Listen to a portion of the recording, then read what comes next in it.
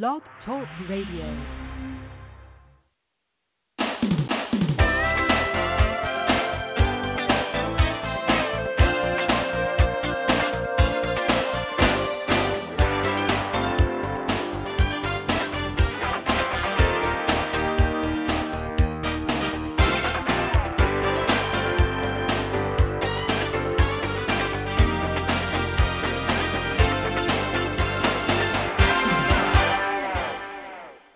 Good morning and welcome to this week's show.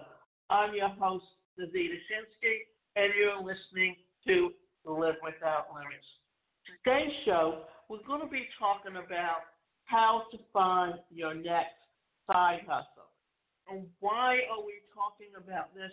Because in today's environment, there's no such thing as a 9-to-5 job working with a company that's long-term. And back when I entered the workforce in the 80s, you still had the corporate jobs, you still had a lot of the state jobs, you still had the federal jobs, and they paid good, and you were left with good benefits upon retirement.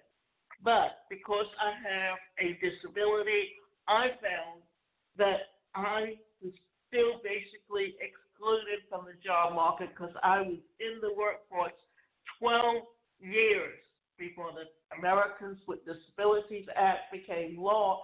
And in there, you had that clause with, under the Department of Justice, if you felt that you were being discriminated against when competing for jobs, then you had the right to sue for equal opportunity. So, here's what we're going to talk about. How to find your next side hustle and make sure it's the right one for you. If you remember as a teenager, you went out and you did babysitting. You went out and you cut lawns. You went out and you walked dogs for a living. Well, today, those are called side hustles, and they're some of the best ways to make extra money. So, first, let me just say that I can actually really hate the word hustle. It sounds scammy, and there's nothing scammy about what I'm about to teach you. But it's part of the lexicon. And when I say side hustle, you know what I mean. A job outside of your regular gig. Or, if you don't have a regular gig, something that's not a 9-to-5 job. Second, I know this would be sexier if I was promising you a strategy for working 4 hours a year and spending the rest of your time at Disneyland or something like that. There might be a way to do that. If there is, I don't know. What is? And, to be honest, I don't want to know. I love my work. I sometimes just look around at my life and marvel at the fact that I've figured out how to get myself to this place. When I was in my early 20s, I was earning $12,000 a year. Today, I'm a writer and a teacher on my own terms, earning $100,000 a year. My experience is that working for yourself is hard, but good. If you're looking for some magic being that will make it easy or non-existent, this is not for you. I don't have that.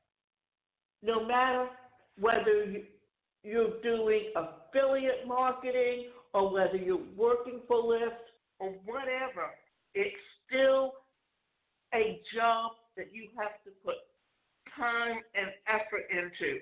For many people, especially older people who are looking to make extra income and they go to work for Lyft, they find that if they want to really make good money, they got to put in 60 hours or more.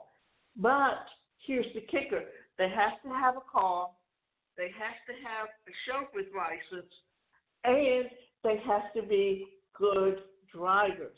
But they have to be on the road constantly if they want to pick up those lifts. It's not like working for a taxi where you can sit and park your car in between rides and wait for the calls to come in. You have to literally be within inches or feet of where that pickup is before it clicks in on the app and assigned to you. My experience is that working for yourself is hard, but good. But I do know how to hustle. As much as I dislike the word, because I think I may have been born hustling, it's in my blood, inherited from my dad, who has always been allergic to traditional jobs. In fact, my father happened to have been a lawyer, so he was always self-employed. He never worked for anyone else. He always had his own office. I never liked working for someone else. It makes me feel claustrophobic. Here's something else, that my personality is such that I constantly like to move. By working for myself, I can work in chunks of time and things that work for me, and then I get up and I move around. When I'm in a traditional job, I literally have to be sitting at the desk on the phone or whatever I'm doing and looking at the same four walls. But if I get up and move around, then when I come back and I'm more energized and I'm more focused on what I'm doing. After 25 years of finding my own work, my own way, I've learned some things about how to do it. Side hustle refers to freelancing, the gig economy, driving for Uber or Lyft, renting space via Airbnb, working for a food delivery service, or so on, selling online, small community-based businesses like babysitting and dog walking, and pretty much any kind of home-based self-employment. Here's what hustling means to me. My time is my own. For better or for worse, it means that even when I work for someone else, that work is a service to my creative work. In other words, when I had to go find a job that gives me a paycheck, that's a side hustle to my real work. It means that I get to be a writer all the time and not just in the space in between.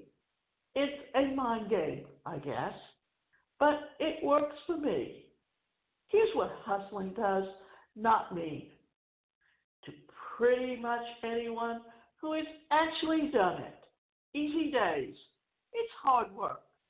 And you have to learn how to balance your life because it's really difficult to turn work off when you don't have a boss and you're responsible for the whole shebang. For me, it started when I was single and with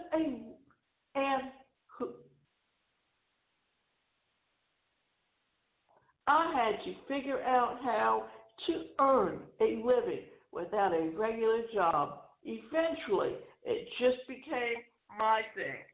I did not decide one day to start a fantastic business that I'm in love with, and it was all rainbows and roses from there.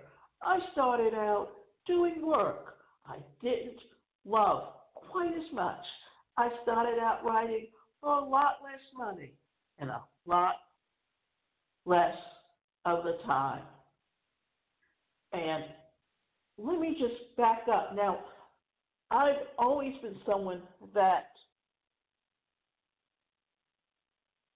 teaches people about careers. Some of the side hustles that I've done is I've got courses that sit on Skillshare, or Udemy, and they bring me in an income, while at the same time I also do my other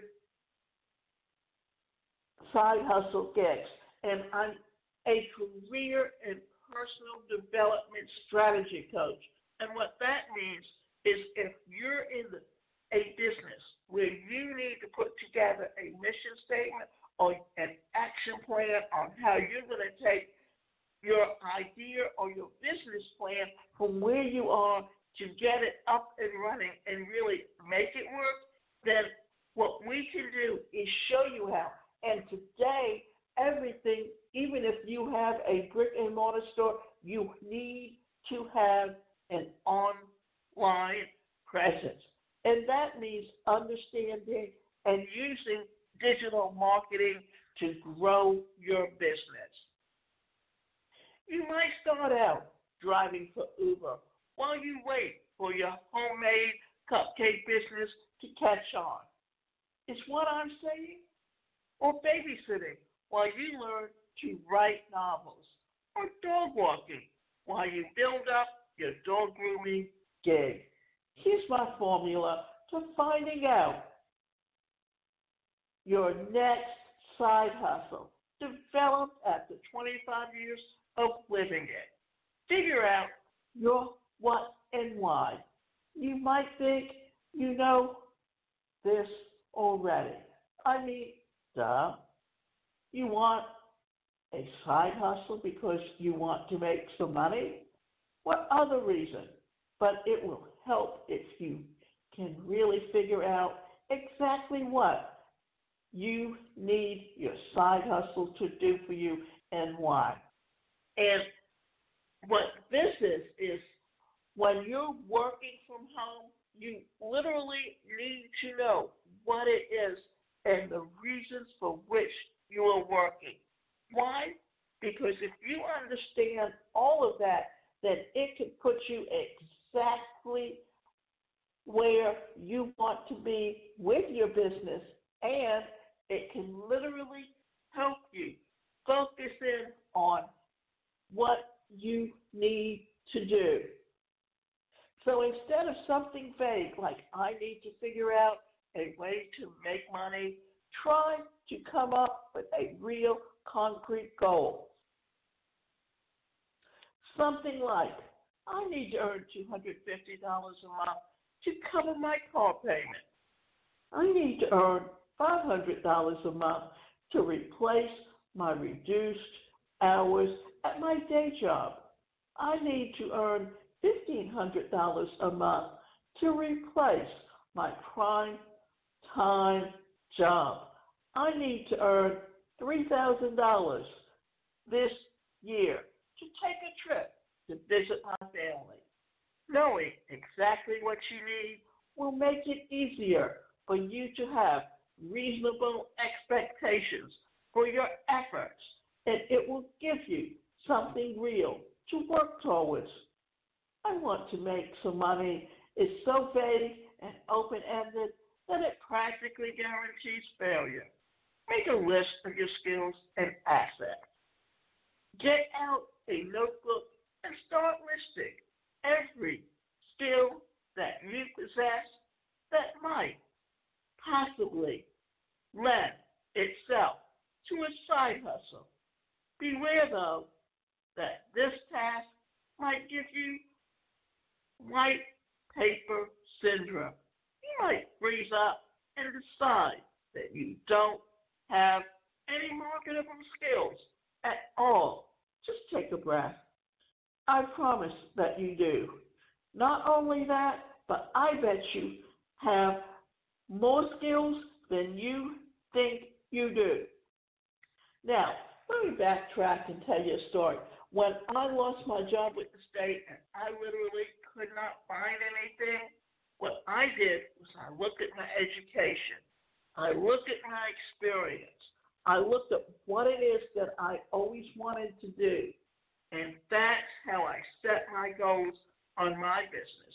And initially, what I came up with was because I had training in psychodrama and I had training in transactional analysis that what I wanted to do was offer group therapy sessions.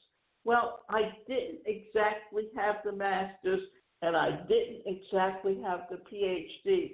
So that meant that going to the mental health centers and offering my services or a referral base wasn't going to work.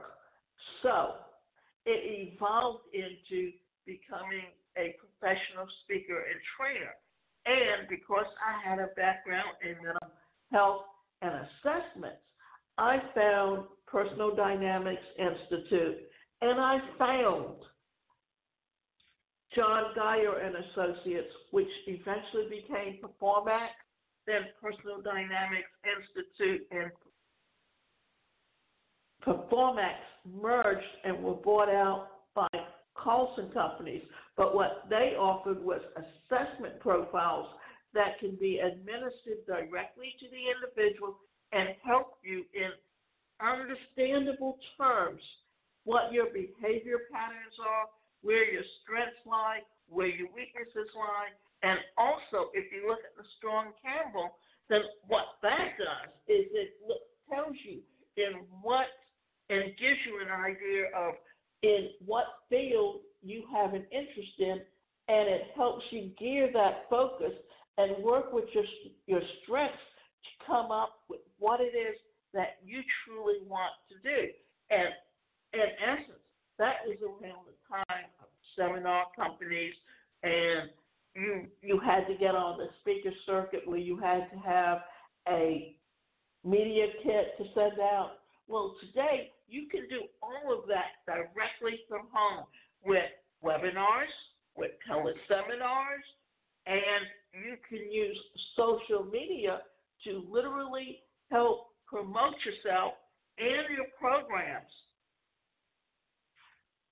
Think about every job you've ever had, every scrap of experience you've gained over the course of your life.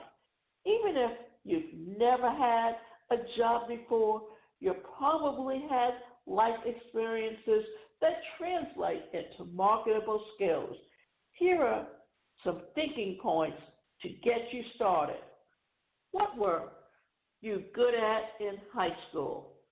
What did you study in college, even if it was just one community college class?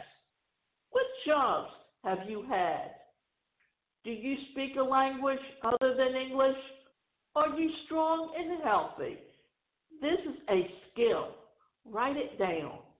What do you know how to do well? What do you have a knack for? What do your friends ask you to help them with? What are you always asked for your advice about? Take a look at your bookshelf. What have you studied on your own? Do you have a family business? Think about your past experiences. And don't spend any time right now thinking about how any of it will translate to a hustle. Just write it down. One thing to remember, you only need to be a tiny bit ahead of someone to teach them something. My older sister earned a little money teaching piano lessons all through college. She never even played the piano, but she played the clarinet in high school, and she could read music. That's all that was required to teach 5-year-olds. Also, list any assets you have. If you have a car, a cell phone, any kind of license or degree, put them on your list. Think about anyone you know who might help you get started with a side hustle. For instance, if you are close to someone who might be willing to help you with some aspect of your hustle, to teach how to do something that you need to know how to do. And think about your schedule and your needs. Remember this, it's all up to you. And because today everything is about working from home, here are some other thoughts that you need to think about. For instance, with your side hustle, what is it that you plan to do? And you need to make sure that when you're living at home, you have a room that you can literally set up as your office and put your times that you're at work on there so that no one disturbs you.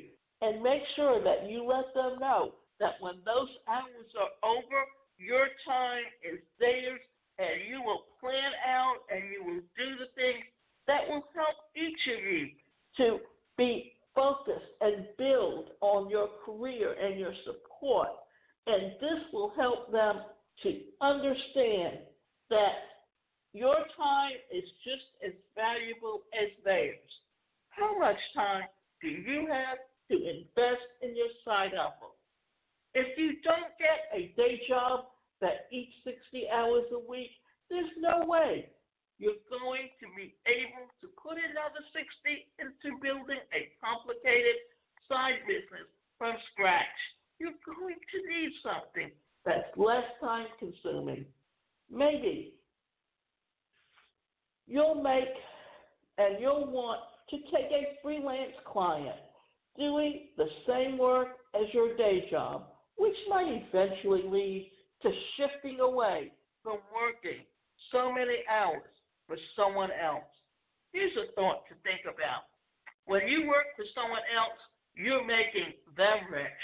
But when you work for yourself, you're making yourself rich. If you've got more time and some resources, but you need money quickly, that's a whole different set of considerations. You want something that will let you put hours in, but with a quick return. Maybe something in the gig economy, like driving for Uber and Lyft, or renting out part of your house to B&B. I've got another source of income, and you're not desperate for the money right away. You might have the time and resources to develop a slower burn side hustle. You'd be in a good position for starting a business selling handcrafted items on Etsy, for instance. Pay attention to what other people need and other people want. This is important to recognize. It's not enough to only think about what you want to do. You need to look around you and notice the empty spaces that you can fill. It's not just about dire, obvious needs. I mean, those are good. If your community really needs someone to fill a direct need that you have the ability to fill, by all means, do it.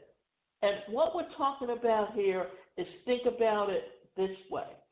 When you need to be able to fill a niche within the industry, and why is it important to look at it as the niche within an industry? Simple, that there's always something that needs to be filled at all times where people are being left out. In fact, I have a friend that's a chiropractor, and she gave up her office to work from home. That rather in having her clients come to her, she saw a niche where there were people who needed chiropractic work but were unable to come into the office. So she goes to them.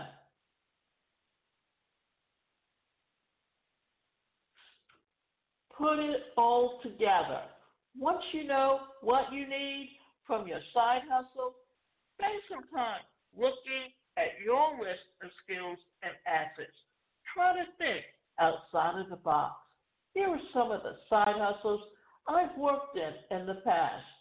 Document preparation. Skills needed, writing.